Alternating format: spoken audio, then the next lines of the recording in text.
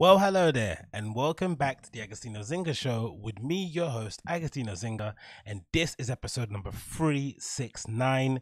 That's Tres Seis Nuevo. How you doing? How you feeling? Great, amazing. How am I? Just trucking in on there. Got me a little water here, chilling, vibing, enjoying life. If it's your first time listening to the show, please make sure you smash that like button, hit subscribe, leave me a comment down below. If you're listening via the podcast app, please leave me a 5-star review and share the show with your friends. And if you want to support the show via Patreon, click the link in the pinned comments down below. That's patreon.com/Agostinho. That's patreon.com/Agostinho. For as little as $1 per month, you can get access to my entire audio library as well as over 300 shows on there, right? As well as this podcast actually in full before it comes out anywhere else. So make sure you jump on to the Patreon. Don't delay. Join today. Okay? Cool. Amazing. But yeah, man, here we are back again, innit? Doing a damn thing. Going one step further than mankind, all that malarkey, right? When they land on the moon, doing all that madness. Big up everyone out there right now, hanging in there, hanging in for dear life.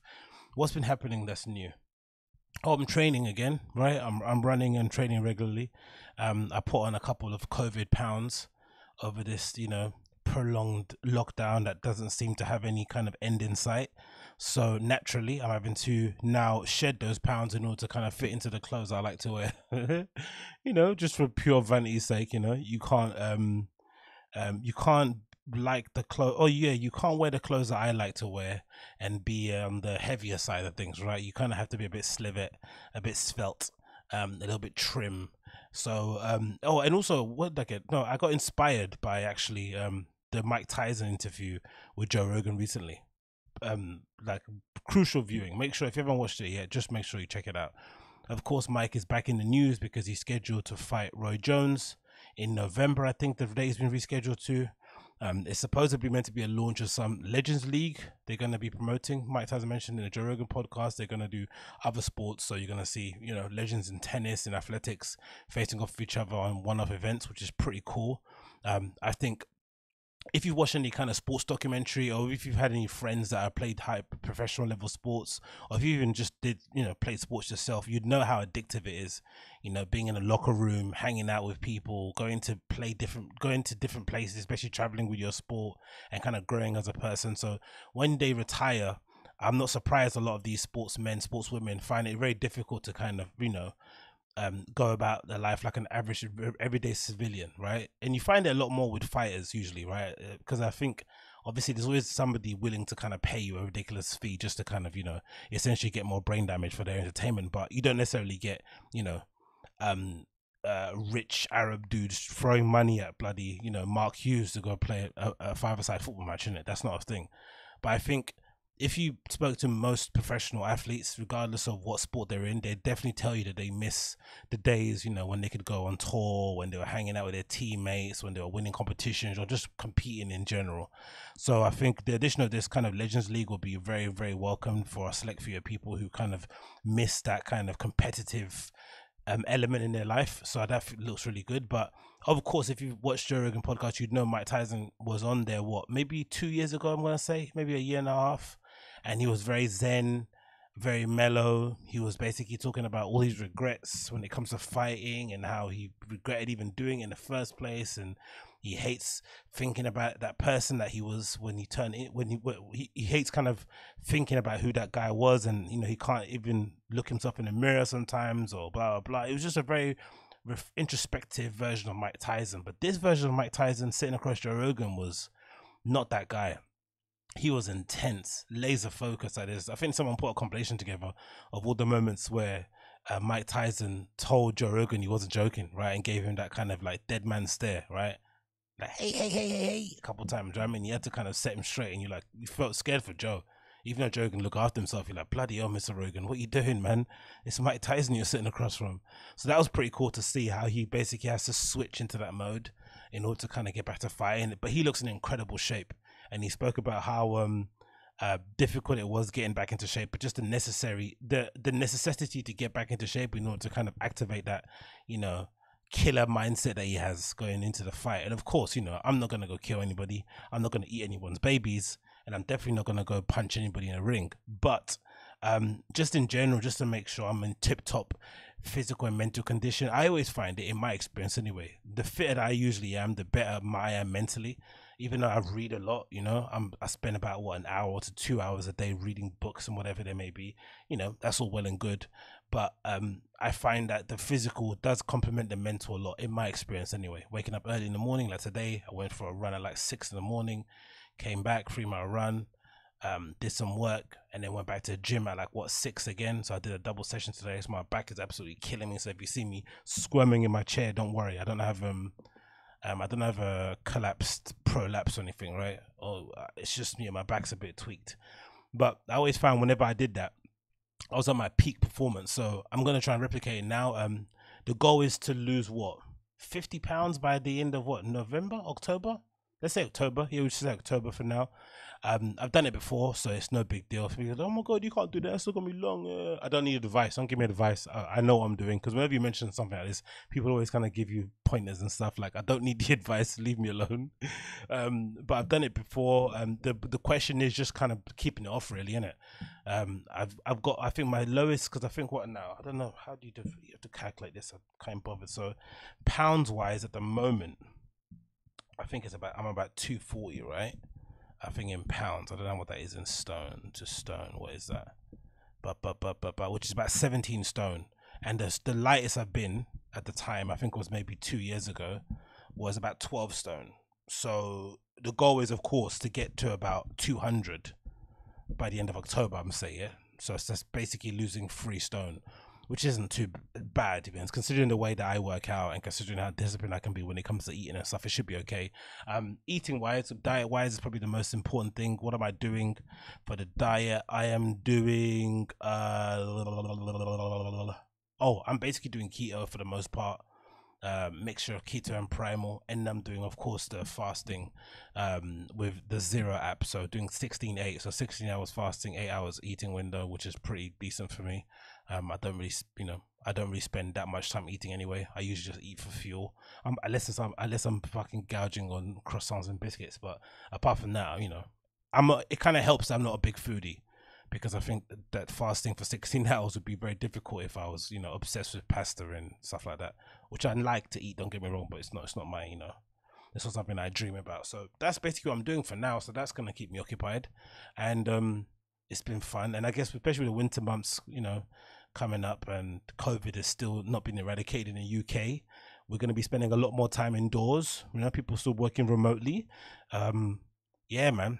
It's so best time to kind of get in shape and to kind of maintain a good base heading into the winter time. So that's basically my MO going forward. Talking about updates on Corona, a funny,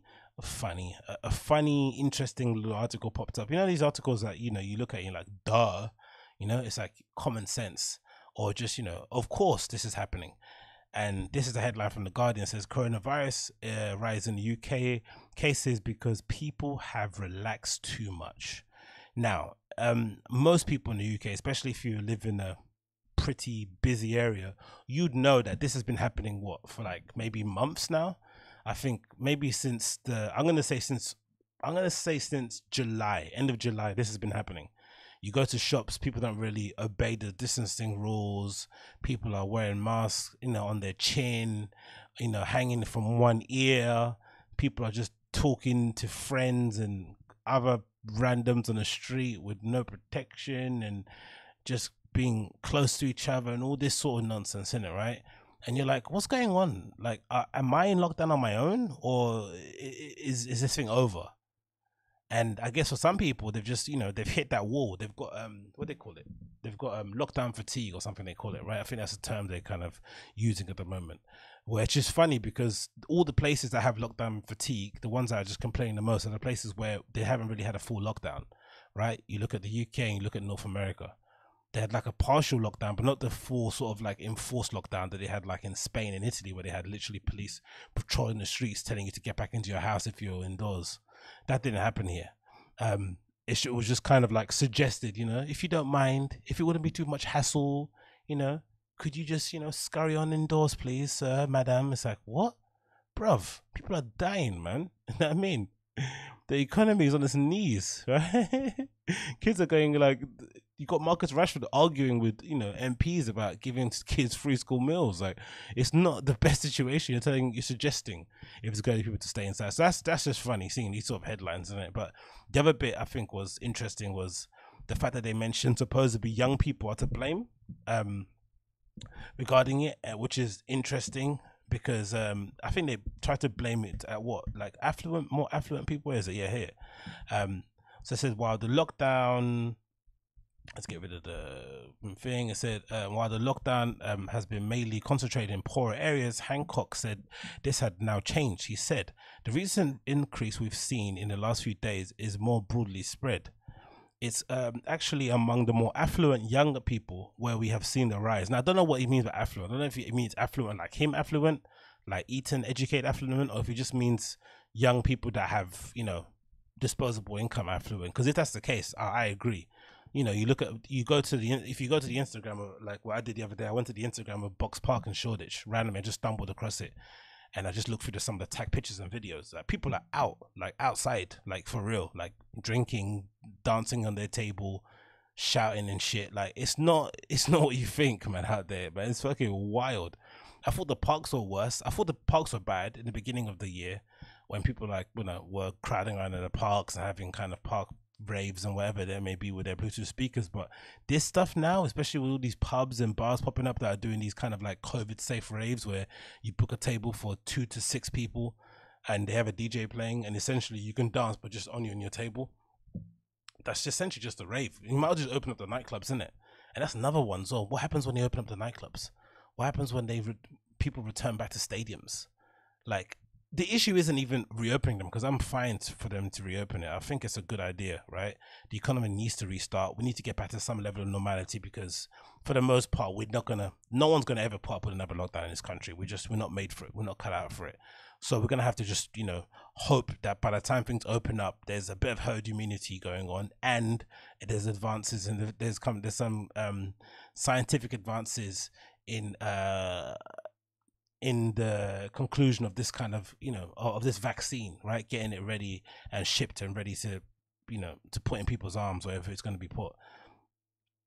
But god damn it, man. And it continues here. It says after almost 3,000 people tested positive for COVID-19 on Sunday, 65% rise in a single day, the highest daily toll since May. Hancock said the UK could soon start to see a renewed rise in hospital admission. Speaking on the phone in LBC, Hancock said it was vitally important for young people to take measures to avoid spreading the virus. It's concerning because we've seen a rise in cases in France and in Spain, which ironically is all the places where the plague waves are taking place, in some countries across Europe, and nobody wants to see a second wave here.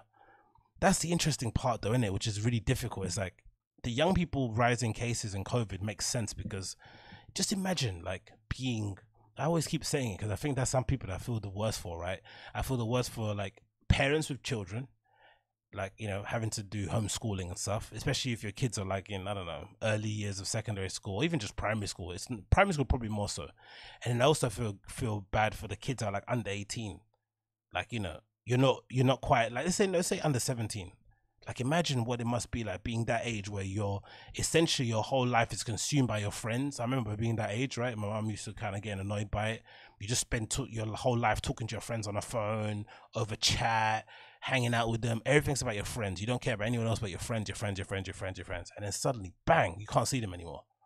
Especially if you grow up in a house where you don't have, because I imagine, especially for me and most of my friends in ends, you don't really have much entertainment at home. Now maybe it's different because, you know, most kids have smartphones. Back in the day, like, what do you have? If you're lucky, if you had a console, right? Less lucky, and then it depends if you've had games, right? Because nowadays, if you've got a console, you could probably get some cracked game online, or you could get a whole collection of games sent to you. There's always ways around it. But back in the day, you had to have a CD or a cartridge, so you might only have 2 or 3 games on you, but you can't see your friends. And also, your console doesn't have connectivity to the internet unless you have a Dreamcast or something, right? There's no internet on that shit, so you're playing it by yourself against CPU. It's just you and CPU all day long. Because usually, you know, your brothers or siblings, you know, they probably get bored of playing you and they just go and do their own thing. So you're just there staring at the screen, talking to no one, doing nothing, just mindlessly playing this game against a computer. But oddly enough, I do think maybe it's a very bad assumption. I would say maybe that era of gamer was probably a lot better than the era of gamer now. Playing against a CPU, is that, could that be said? Maybe the kids are bit, I don't know, but regardless, man, I just feel sorry for those kids at that age. But again, can you really stop young people from gathering and meeting up with each other? Isn't that part of being young? Meeting your friends, hanging out, chatting shit, right? Getting up to trouble, like, you know, causing a bit of a ruckus. That's what it means to be young. So it's virtually impossible. I imagine a lot of parents too would be like, I want a bit of respite, man. Just leave the house. Right? I mean, just fed up of like stepping over your shit, bumping into you in a hallway. Just get out. Do you know what I mean? Like even during COVID, like, I don't care. Get out. Put a mask on. Make sure you call me every hour or whatever it may be, but just get out. So yeah, I can only imagine. So good luck to the government trying to sort that one out, mate. Good luck in it. And then the other really funny story was this story that supposedly Boris the schools that Boris visited in order to kind of promote this schools are COVID safe. What does it say here? The headline, it says the school that Boris visited to show was safe closes due to coronavirus days after visit. Oh, absolutely hilarious, man.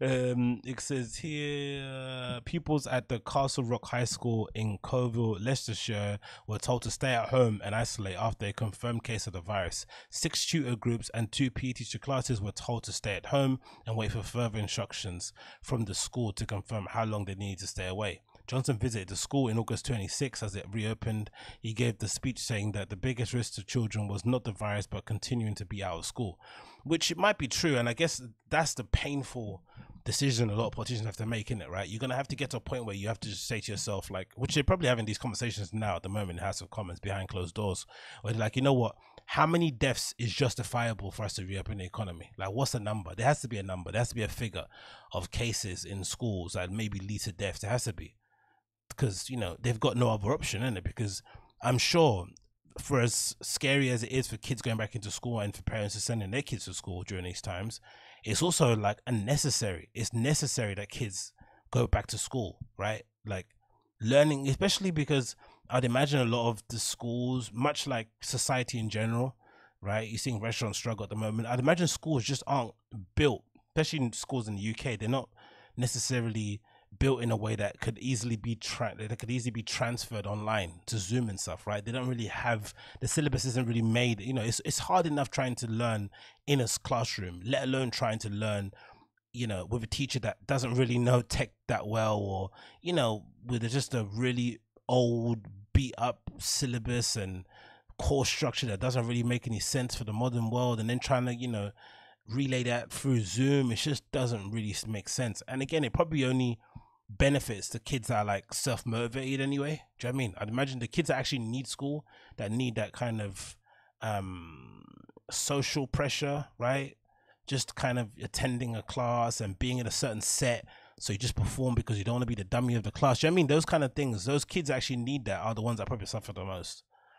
The self-driven ones who kind of get stuff done anyway, who kind of finish their homework before the weekend so they can go and play, those kids are not going to suffer. They're going to be fine. But I think the majority are the ones that need the actual the guide rails to kind of get them through. So you can just imagine these sort of things being concerning for some parents, but also some of them are like, you know what, we don't care, man. I'd rather send my kid to school and take the chances than have them be at home staring at walls. But yeah, just funny in terms of like, these are the places that he actually went to, and then they turned out to be not COVID safe. Oh, this guy is like a walking virus, isn't it? God, old Boris. You would have thought as well I think that's why I thought it turned. That's where the tide turned for me in terms of coronavirus, relief or action plan, or the change in kind of approach. I felt it kind of went down the drain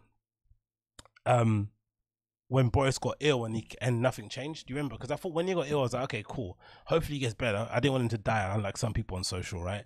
But I was like, okay, once he recovers, hopefully he kind of like sees the errors of his ways and tries to kind of, deal with the situation as seriously as possible. But he didn't. If anything, he came back and just doubled down, as most politicians do, right? Instead of kind of learning from his near-death experience, he just went back straight on what he was doing. No real change. If anything, he's probably taken more of a step back in terms of briefings and all that sort of stuff. He's not really in front of the camera that much. He does some obviously, obvious kind of what are these called? Flipping propaganda visits, right? He does a lot of these, but in terms of talking to the British public in a kind of press conference type way, he doesn't do that anymore. He just leaves that to his cronies. Again, interesting way to govern. But like I've said plenty of times on here and just in private, things like this make me have kind of solidify my perspective or POV that you should never, or my opinion, that you should never ever feel inadequate for jobs. You should never feel like you can't do a certain thing unless it's something very technical that you have absolutely no experience in. But from my experience, no pun intended, all jobs really, the only thing kind of separating somebody that's quote unquote a good performer or a high performer to somebody that isn't is just experience on the job, right? Know-how, right? Kind of working on the fly, kind of figuring out on the job. That's the only thing that separates people, honestly. Actual, actual intelligence, or the ability to be creative, the ability to kind of think out of the box. These are things that they don't teach you when you're at work. It's either you got it or you don't. But unfortunately, when you do go to a workplace, the people that you bump into are usually the ones that sort of like try and fake the funk the most, in it. They're the ones that try and give you the impression that they know exactly what they're talking about. It's like, no, you don't. You don't know what you're talking about. You've just been here a couple of months or a couple of years longer than I have, and you've kind of patterned down this speech pattern that again, no pun intended, that kind of makes you sound like you've got your shit together, but you don't really know what you're doing. And this is proof, innit? Especially, with this government, like they've handled this COVID stuff terribly. All the best stuff that's coming out in terms of resolving it, especially if you look at just around the world, has usually come from grassroots, local communities sort of like chipping in and kind of figuring it out. Hey, how are we going to reopen this? How are we going to make this safe? Like, they just figure out it's no government incentive, no state incentive, no local council, nothing. It's just mostly the local community, sort of like gathering in place and just trying to figure stuff out so they can, make sure they solidify the future of their families and shit. Absolutely madness, man. Oh, and talking about funny workplaces and talking about things that make me LOL, I saw this very, very interesting tweet somebody shared earlier on today that was if anything, that kind of gave me a bit of it was triggering, right? It reminded me of plenty of startups I've worked with over the years where, like I said, they just don't know what they're doing. Everyone's sort of like winging it. And I remember this guy used this phrase, Stu, who I used to work with, used this phrase called them, what do they call them? Chances? Is it chances? I think it's called chances, because I think working on a few stuff with him, you'd bump into a lot of these kind of media PR account manager types, right, who are just like, I don't know, like nothing really, there was nothing special about them, but there's nothing really interesting about them as people. It was more so the people they seem to be adjacent to or standing, adjacent to, or people that were within their orbit, or like the access they had. That was basically what made them somebody, a desirable person you want to get in touch with. But as in terms of actual work, what they actually did day to day, I don't have a clue. They don't probably have a clue either. But they're also the people that give you the most sass. They're the ones that kind of give you the most pushback, right?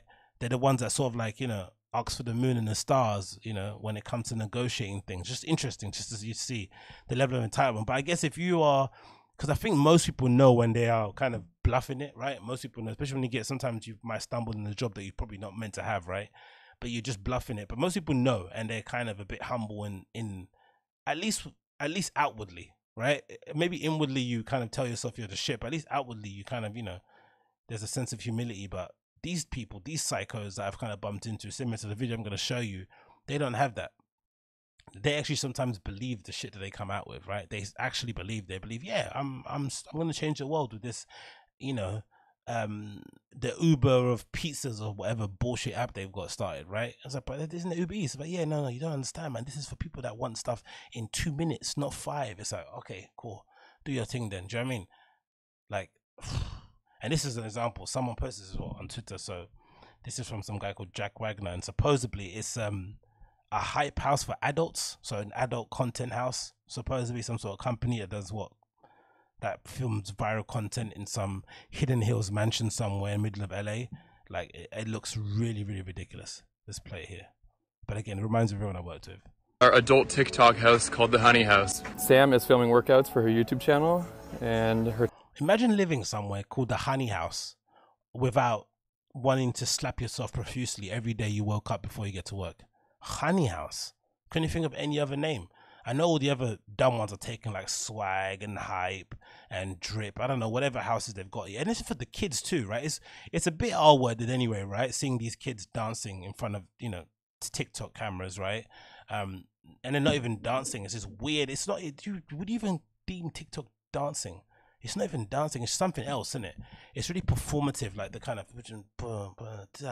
mouthing and shit. It's just, you know, it's the kind of thing that back in the day you'd get bullied for, right? So back in the day, it's the kind of thing where if you had an old, you know, those old mitre balls, right? That were really leathery and kind of rippled all over the place. Loads of nice thick leather panels that was pumped up really hard. Like you went to a petrol station, you pumped that ball up so it was rock hard. That's the kind of kid that would get that ball straight to the face. Straight to the face, bang! Like, what are you doing, bro? What are you doing? Come play football, man. What are you dancing TikTok for, bro? That's what it will be. But this is absolutely hilarious. Our team is here shooting it. Nick works for a big time agency, and so he's always talking to brands and helping them.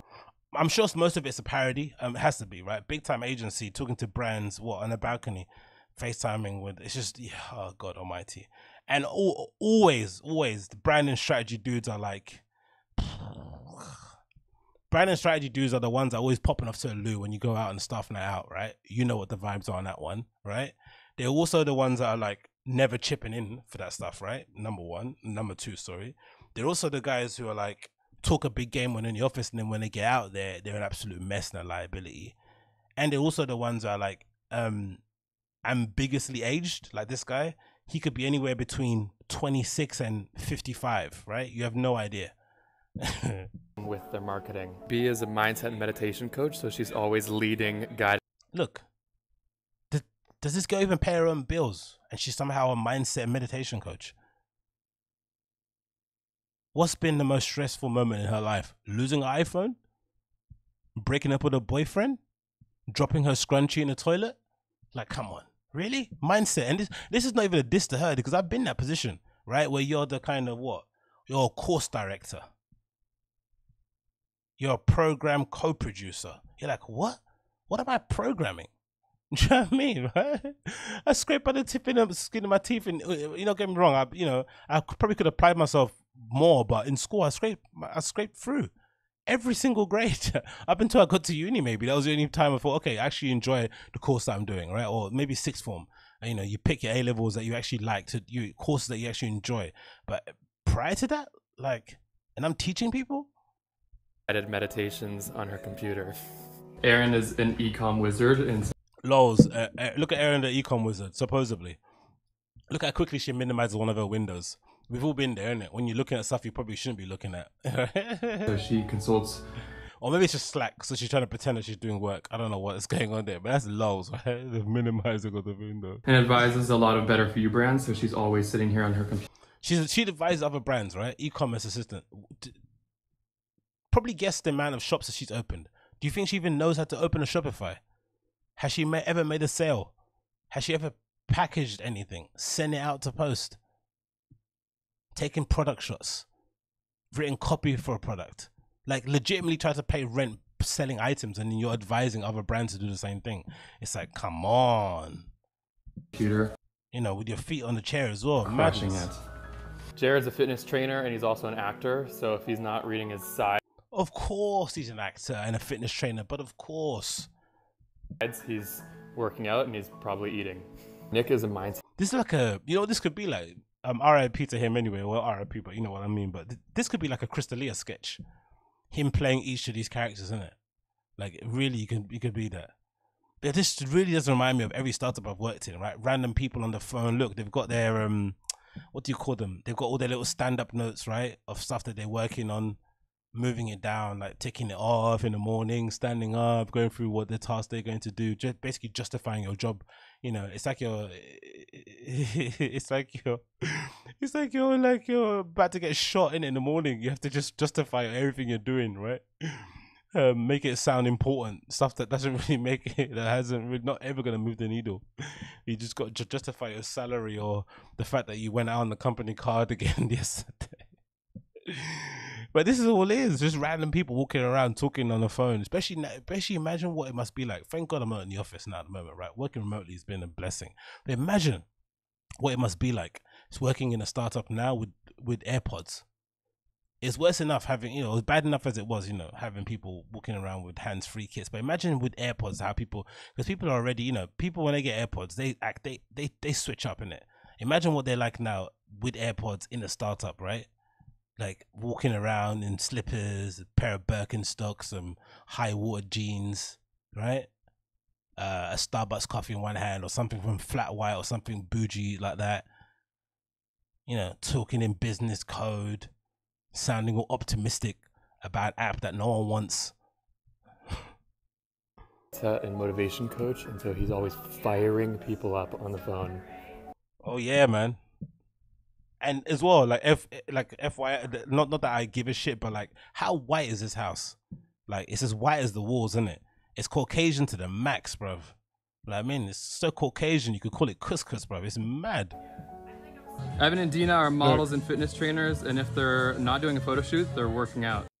Oh, yeah, of course. That's what all models do, innit? Just work out. Instead of just, you know, developing some sort of eating disorder. That's what most models do. They just work out. Yeah, right. And then there's me. Of course. And doesn't he not look like every other founder that you've ever met at a startup? Doesn't he look like every other founder? Right? Doesn't he? Like, it would wanna be, what's that guy from WeWork? They've all got a similar sort of look in it. The WeWork founder, right?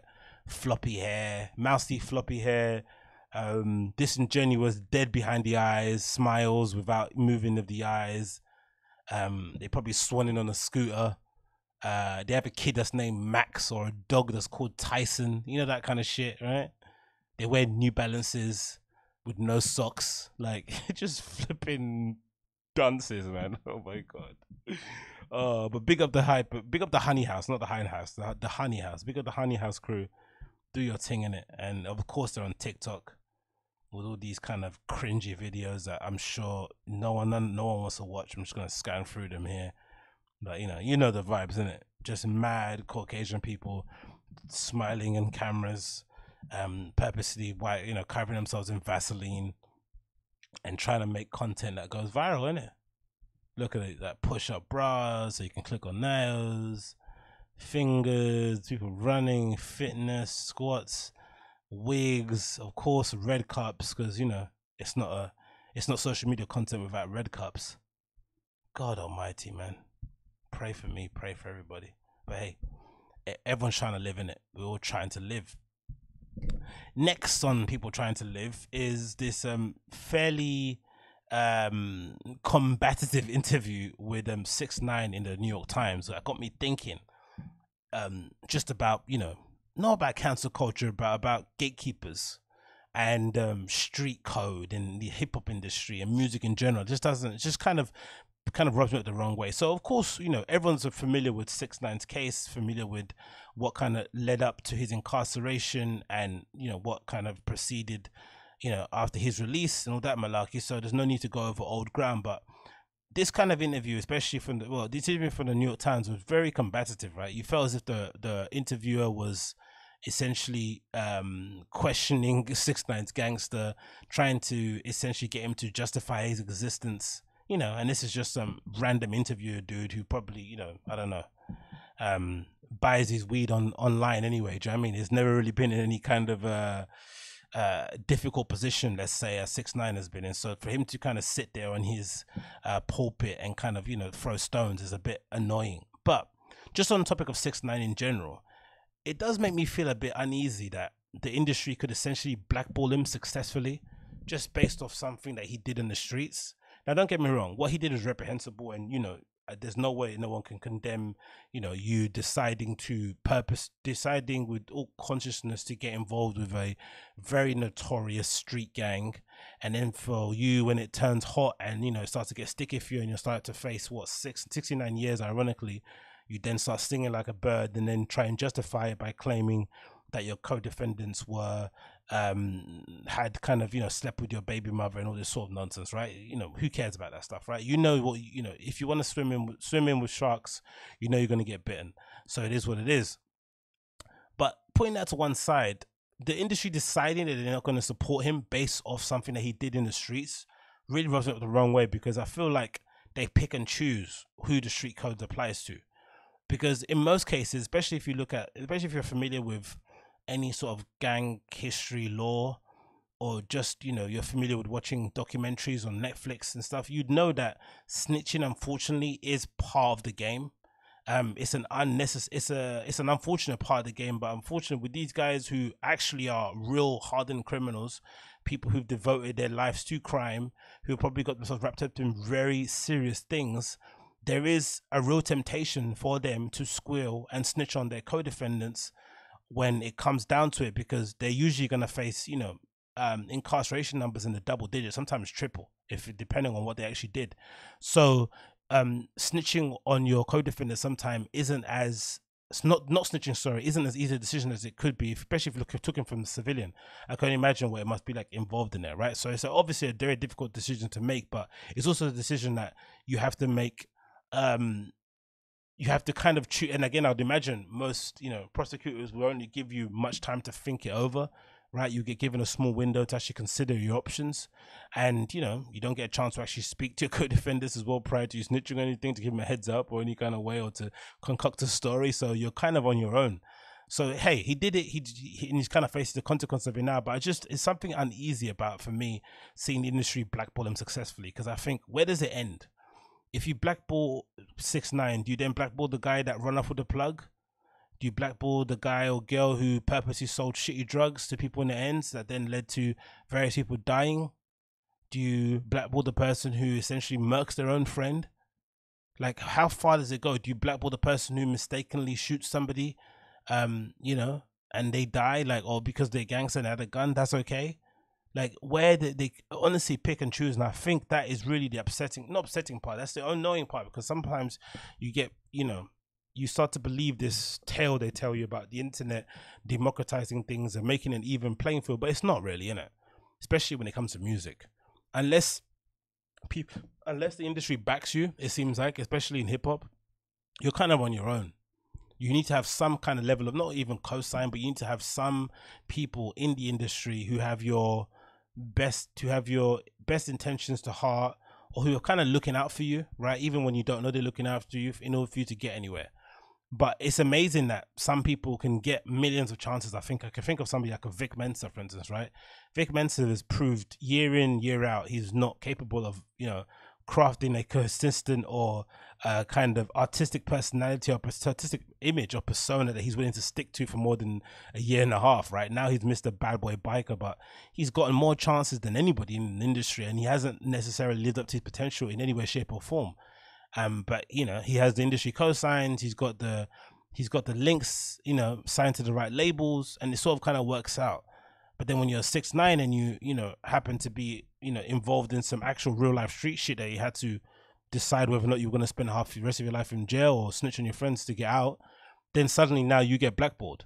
I guess most of it has to do with his shenanigans outside of that, right? The fact that he goes around and antagonizes various rappers and essentially turns himself into a WWE character that's, you know, consistently riling up people on the internet and, you know, doing a very good job at trolling certain individuals. But I don't know, I'm just not too sure if this is the right way to go about things. I'd much prefer it if we kind of, similar to someone like a Troy Ave, right? When everyone wasn't a fan of Troy Ave, I wasn't a fan of canceling him. I just thought, hey, if you fuck with Taxstone more and you hate Troy Ave, just let the market decide. You know, he makes pretty crap music. He's not a very good rapper. For the most part, the market has decided he's pretty irrelevant. You just keep moving.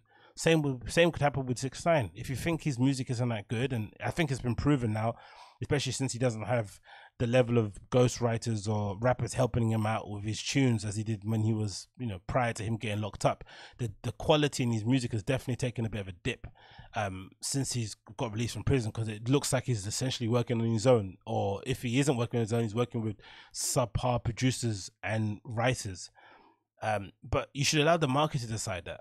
And I think they've spoken anyway, because he's supposedly projecting to sell 50,000 units first week, which I think is off by 100, because I think the rumors out there was that he's going to sell 100, so that it's going to be corrected to about 50, which makes sense, isn't it? Because, you know, the music isn't that great and he's not that compelling of an artist after you hear one tune. There's not really much more you need to kind of discover from 6ix9ine. But I don't know, man. I just felt a bit, I don't know, I felt the interview was a little bit combative and unnecessarily so for the wrong reasons. But I'll leave in a link below for you to check it out. It's called 6ix9ine Raps Newly Freed Chart-Topping Villain Admits to Everything. So it's a link I'll put in the show notes for you to check out. 6ix9ine interview for you guys to see. Next on the list, we have some very poignant advice from Daniel Sloshman, or Daniel Slosh, right? Daniel Slosh, who I kind of found, I found him via Bert Kreischer's podcast, a really funny comedian, and he had a very interesting take when it comes to men being accountable to other men when it comes to sexual assault. And of course, considering what I spoke about prior when it comes to Eric Murillo, I think it's definitely something that needs to be drummed home for some segment of people out there who still believe that, you know, I don't know, when people get drunk that all bets are off or something. You know, there's some dudes that have that weird mindset. So I'll play a bit of this clip for you now. Let's put the volume up a little bit there. For 8 years, and he fucking did it. There are monsters amongst us and they look like us. If you are sick of the narrative that is currently going on about men, feel free to change it, but you have to get involved. Don't make the same mistake I did for years, which was just sitting back and be like, well, I'm not part of the problem, therefore I must be part of the solution, because that's just not how this fucking shit works. I believe, and deep down I know, that most men are good. Of course we are. But when 1 in 10 men are shit and the other 9 do nothing, they might as well not fucking be there. Being good on the inside counts for absolutely fuck all. You have to actively be good and get involved. Instead of having this fucking hero complex of being like, I'm going to beat up a rapist, fucking prevent one, stop one, because I know it can be done, because I know how I fucking failed at it. Because if I'm being 100% honest with myself, were there signs in my friend's behavior over the years towards women that I ignored? The answer is yes. And I guess that's the issue everyone's kind of having with the whole Eric Murillo thing. It's like, you know, he's passed, right? So you can't speak ill of the dead, and it's a tragedy that he passed in the way that he has, especially with all this, you know, with this dark cloud hanging over him. And of course, his family are having to replay and see strangers weigh in, such as myself, weigh in on his legacy and talk ill of him. So it's disgust. It's horrible thinking about all those things. But, you know, the honest truth of it is that he put his family in this position. He's the one that essentially opened them up to this kind of backlash because of his selfish and, you know, disgusting behavior for the most part.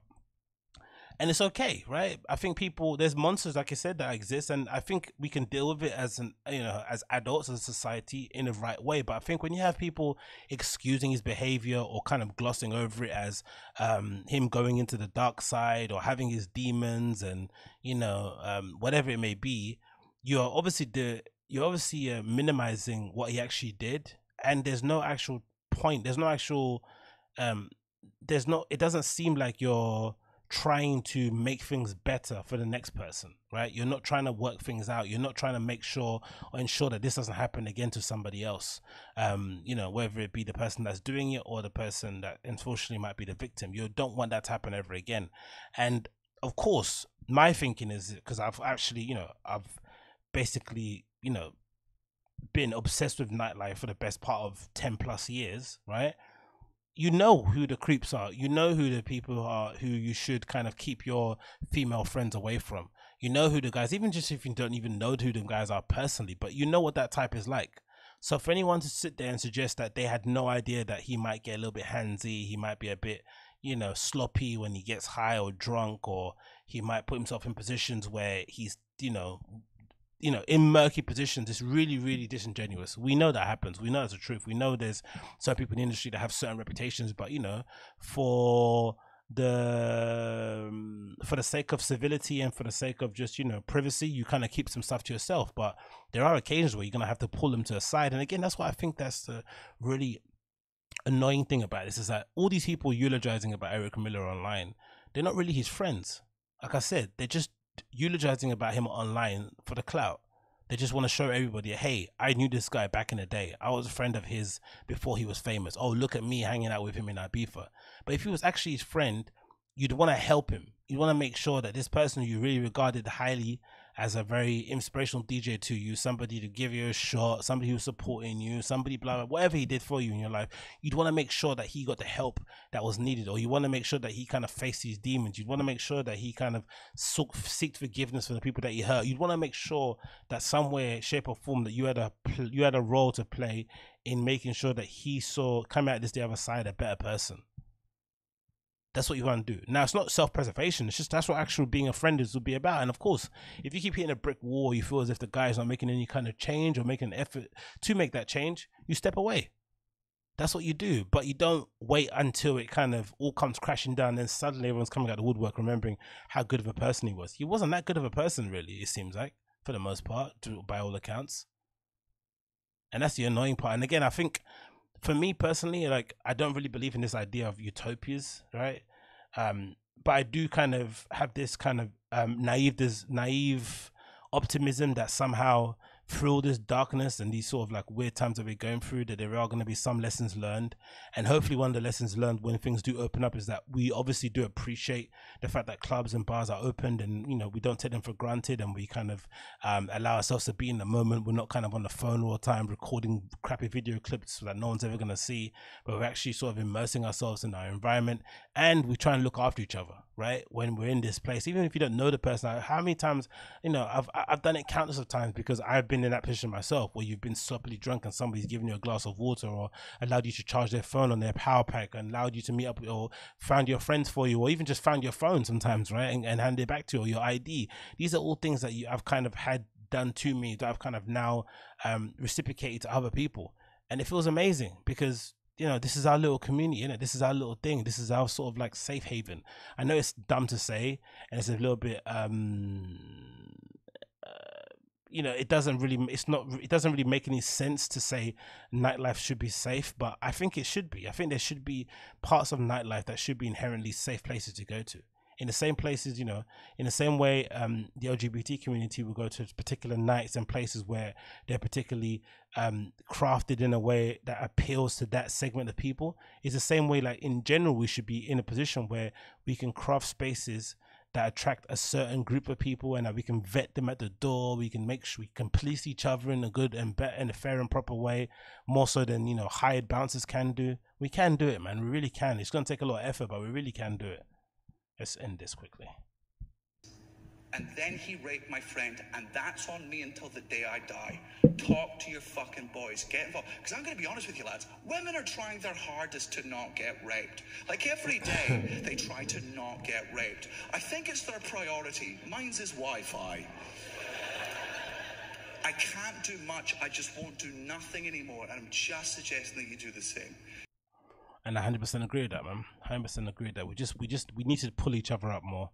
And kind of be the change that, was that be the change you want to see, or whatever that FNAF saying is, whatever. Anyway, we just need to step up in it and kind of pull up our friends, especially the ones in the industry, right? Supposedly they're meant to be, if they're your friend, you should be able to pull them up and, you know, be able to give them a dressing down in some way, shape or forms, or call them out their behavior, point blank period. It shouldn't be a thing of like waiting until the social media mob comes after them for you suddenly then to start standing up for them online. It's like, get out of here. Get out of here. And then what else we went to talk about here? We'll move on quickly.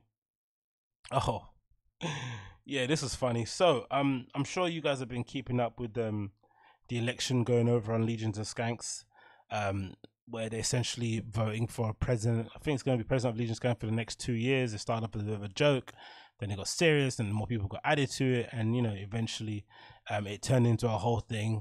Many laughs were had during this time, but I think one of the more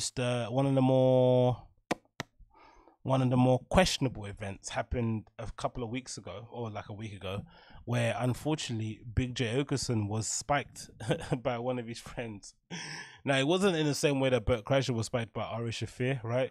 Bert released that podcast, released the podcast, released the podcast, released the podcast, released the podcast, but it was still fucked up. He was spiked with LSD, but it wasn't even something that was meant for him. It was actually meant for Ari, but Ari managed to slip the drink back into the vicinity of Shane Gillis and Big J Ogerson. And unfortunately, after Shane took a couple of swigs, Big J turned that drink into his. And his night went from good to worse. And, you know, if you're familiar with Legion of Skanks, you know that Big J is he's a sweetheart of a man. He's not somebody that I would expect to receive getting spiked well out of that group. I think he'd be the person that would probably, maybe behind Dave Smith. I don't think someone like Dave would appreciate getting spiked. And yeah, man, I just think he's the wrong person for it to get spiked. But seeing how it played out was completely lows.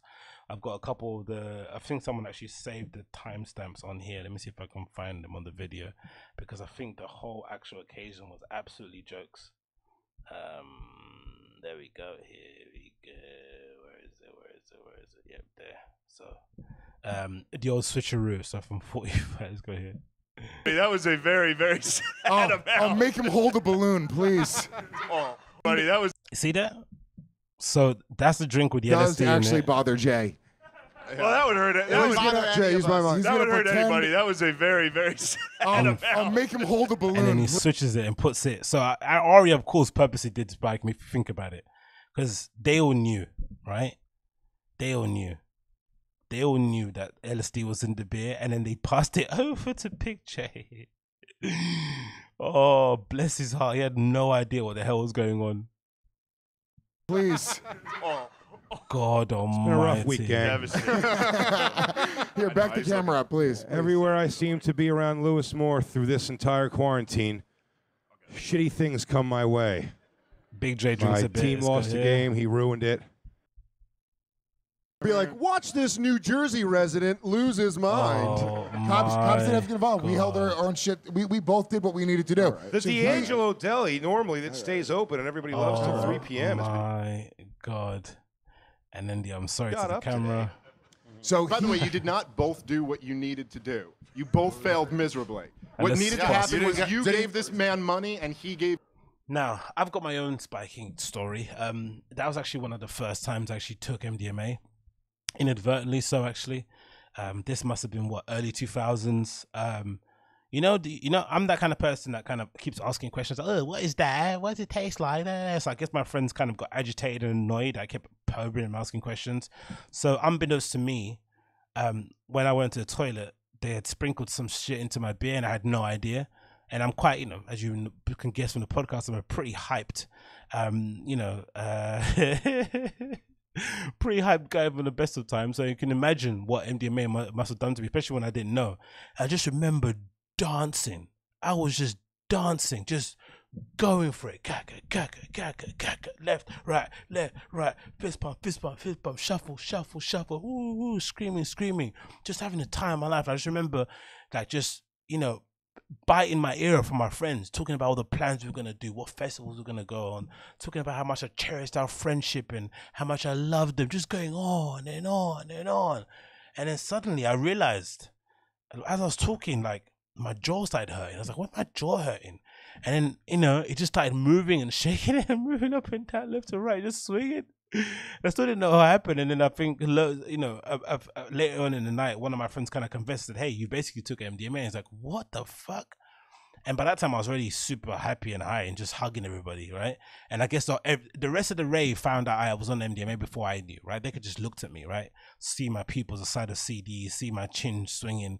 But I had no idea, none. And that was kind of my roofie experience, which is a positive one, don't get me wrong. But I can only imagine what it must be like, during a pandemic, especially Big J. He hasn't taken the whole, not be able to do normal stand-up well. He had a bit of a difficult week too. I think this was the same week that he got pushed off the stage, and then suddenly you're with your friends, in a safe space that you deem it to be amongst your fellow comedians, and somebody has now roofied you with LSD, which supposedly he's never taken before. He's never had LSD ever in his life, so you can only imagine what that kind of anguish that you must go through. Because I swear, being high on LSD isn't like MDMA. You're rolling for ages. So I can only imagine what that must have felt like. Let me see where it kind of. I think it's 122, and it? Yeah, it's up here, but 122 is a bit where we see there, but you got his breathing. It's just like, oh, I feel bad for the guy, man. But this is a weird way to bond as friends, though, isn't it? I guess I know these guys were edgy and shit, but I don't know. I would not want my friends again. That was my first occasion. I must have been. I don't know how old I was. I was really young, and so it was a fun occasion with no responsibilities, but working the next day or something, and your mate spiked your drinks with whatever. Like, you would hate them. Luckily, they're full-time comics, so it's not really that big of a deal. But still, man, I don't want to be kind of covering my drinks around my friends. Do you know what I mean? That's odd, isn't it? That is from this. Lewis have about you? I don't know, Lewis. You got to one more fucking pull. Do you have another? Oh, let's go. Continue. Go. Oh. Come on. Where is it? What am I doing with that 100? Yeah. Another. Where is it? Products provided by David Tell. Oh, yeah. Legion of Skanks fans. There's Ari Shafir pretending like he's high, which is a very clever ploy. Pretending that he actually took Came on a good night. Sorry. Mom, my city. Major problems. I think they need you through a me filter, but the people didn't think so. I've been so serious. What's the switcheroo? Come on, announce it. Where is it? It's real. Dude, Lewis, minutes ago. There you go. He's been looking at his hand like he's on. What's going on? Look at this. What do you went? What? No, I told There Jay, you and he go. goes, "Are we safe?" Yeah, I thought someone did me. Is it? Here we go. Personally, did not. Here we go. Where is it? You're right. Oh, Jesus. Orange suit. What the fuck are you talking about? Ari, That was no words. You said horrible. That was. Did you get it? Where is it? Stands for man. Let's see the bit here. Oh, really? Okay, here we go. Hey? No. I didn't have that. No, there's no way. Oh, really? Because I sound like I'm fine right now. Dude, can I tell you Nah, he's something? faking it. I thought there was something weird in my Do I beer. sound weird? Do I look? Do I not know what it looks like? Wow. It looks like I'm on acid. You fucking dork! I stand for mayhem. You don't stand for mayhem. Holy Enjoy shit, your fucking Dude, life. I've never taken acid in my life. Lewis! Did this Waitress. happen, dude? Waitress. I was like, no way. No, that's actually real? Yeah. Get the That's wait. real. I swear to God. Send the Tony Award over to Ari. That was know an it's fine. amazing. How do you feel if that happened to you? If your friend spiked your drink, would you be friends with them still? This is kind of akin to me in my experience anyway. This is sort of like similar to when you see those pranks with people where they like slap boxes of food. I don't know, if you're eating chicken and chips and your friend comes to kicks out of your hand. Don't do that to me, right? We're gonna fight if that happens, right? We're gonna get into a fisticuff. I'm probably gonna headbutt you and ground and pound you to the ground, like in more ways than one, right? That sounds sus, but regardless, you know what I mean? Like, I don't play those games. I'm not with those shenanigans, let's say. And again, like, just imagine being a grown up and having your friend spike your drink with LSD. Like, Jesus Christos. Not the fun vibes, man. Not the fun vibes. Have you got any funny spiking stories? Stories where you had a oddly fun time because your friends tried to loosen you up? Let me know in the comments below. Weird way to loosen up your friends, but hey, some people have that kind of weird sort of friendship, I guess. And then we have here where is it? Oh yeah, this is I guess you're all familiar with what's going on with Chris D'Elia and Brian Callen. They're going through their issues at the moment.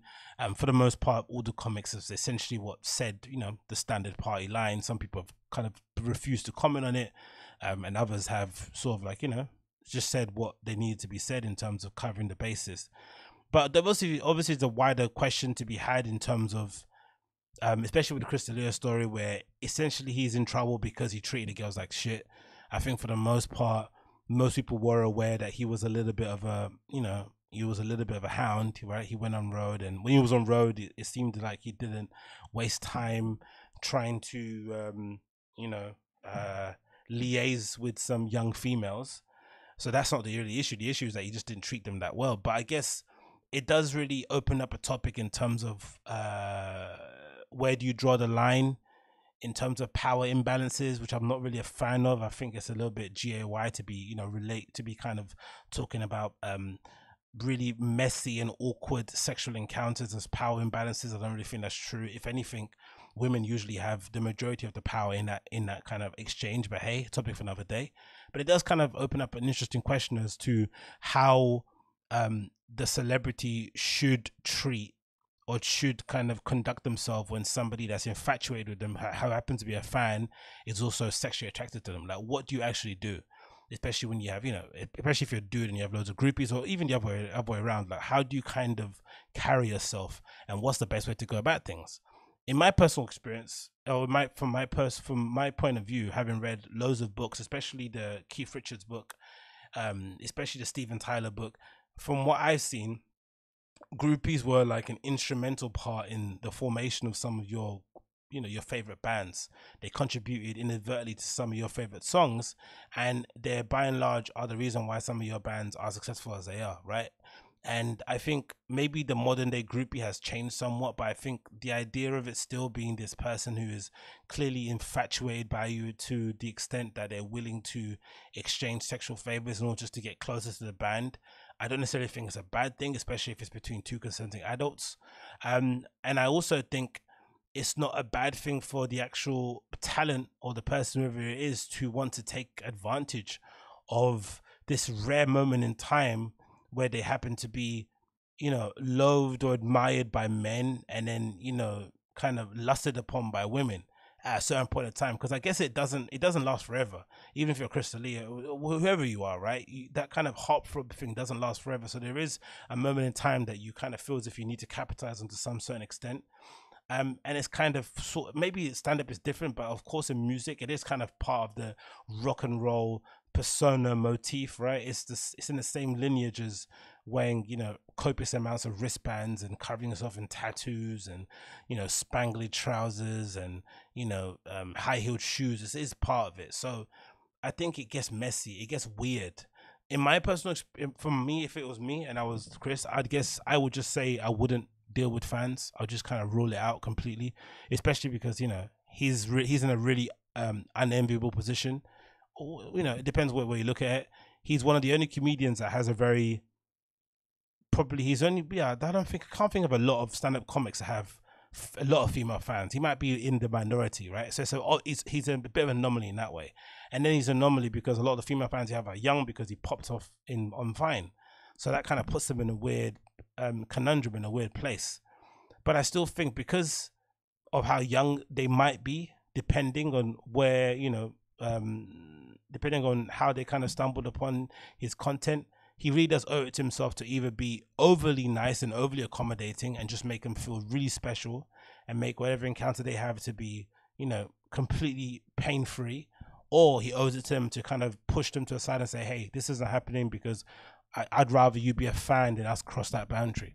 It needs to be one or the other. It can't be both, unfortunately. And Bert Crash actually makes that point here, talking to Tom Segura during 2 Bears 1 Cave. I'm going to quickly play that clip for you. When all the comic guys, I don't even know how to say this, but when a lot of guys were getting lit up for sexual misconduct, and one of the things that I heard women say was, which is interesting because I've always felt this way, but I guess not everyone has. And by the way, if this is a Me Too, you're going to lose almost all male comics. Not me, because I've been married, but you shouldn't fuck your fans. And so, like, that's what they're saying? That's the number one. Oh. You shouldn't be, I know a female comic said you shouldn't be put under threat by just because you like someone's comedy doesn't mean they have the right to slide into your DMs and try to fuck you. Oh, right. And I think a lot of male comics got into comedy to fuck women. That's it. I think you're totally right. I would say 100%. And I feel like we really missed out. I missed out so bad. We didn't get to ride any of our popular. But I also think there's a lot of male comics that just get into it. It feels like some of especially the ones that are constantly on tour, they got into it to maybe just escape their demons, right? Or to somehow occupy their mind, especially if they're suffering from some sort of mental illness or some kind of depression, or they have some sort of trauma they've kind of haven't dealt with. The road is sort of like an escape from that, right? It's a way to kind of reinvent yourself every stop, right? To reintroduce yourself to new characters who you won't see again, to kind of leave a bit of yourself out there in the abyss. So it's just an odd thing to kind of rectify from the outside looking in. And part of me also thinks like it's also similar to workplaces, right? You shouldn't really get with anybody at work, but how many times have you been in, how many offices have I been in where there's, been more than 2 couples? Plenty. And it makes complete sense, right? Spending 8 hours a day in an office, right? Especially if you're a small team, working with people that are of age, right? For the most part, you're bound to kind of develop some feelings for some people. You're bound to look at some people, in a weird, different light. Be like, like it's bound to happen, because it's a rare occasion where you actually get to know somebody, over a long period of time, right? This is not like some Tinder hookup or someone sliding into your DM. It's actually somebody you actually, you sort of like built some rapport with. You've kind of built a friendship, and then that's maybe led to other things. So that happens quite often. So I'd imagine, if anything, these groupies or these fans that are sliding into some of these comedians' DMs probably know them, especially from the content they consume of theirs on podcasts and stuff. They probably know them a lot more than their own friends, right? They're obsessed with these people. They follow them, wherever they go across the country. They're always on their Instagram. They listen to every podcast they're on. Like, they're really consuming every bit of content they put out there. So it can be difficult if you're the talent or whatever to suddenly then step away and be like, oh, you know what, I'm not gonna get involved in this person because they're a fan. It's just difficult to pull that plug. It really is. Again, obviously this isn't justifying going and hooking up with bloody children, do you know what I mean, or purposely trying to hook up with somebody that's that could pass for somebody that might be underage, because that's really weird, especially if you think that might happen with Crystalia. But I don't know, man, it's an interesting topic really, because again, I don't think a lot of these guys are suffer. I think a lot of them probably have to fend off housewives, but it is interesting to think, especially with these newer sort of like Instagram comedians, how they handle the fame, how they handle having groupies that actually look like groupies, right? And not just, middle-aged women who kind of want to get out for the night and have a bit of cheeky fun. I bloody wonder. Anyways, I think that might be it, That's episode 1. That's episode 1. I wish. That's episode 369 there. 1 hour in already. I think I'm going to call it a day right there. Why not? Let's just keep that on the buzzer. So, if it's your first time watching the show, please make sure you smash that like button, hit subscribe, and leave me a comment down below. Please also support the show via Patreon, patreon.com/Agostinho. For as little as $1 per month, you get access to my entire library, as well as this full audio podcast for your listening pleasure, only through Patreon. So make sure you click that Patreon link in the description or in the pinned comments, wherever you might be listening to it. And I guess I'll see you guys again tomorrow. I've actually got a live stream scheduled. I'm going to be putting out a DJ live stream that I'm actually going to be doing live, so make sure you keep abreast of that. I think that's going to be happening on Wednesday. I've got a set for Wednesday, but I'll obviously send out some alerts of that when that happens. But apart from that, thanks so much for tuning in. It's been a pleasure to have your company, and I'll see you guys again very, very soon, usually tomorrow, but most probably tomorrow. But anyway, take care, peace, bye.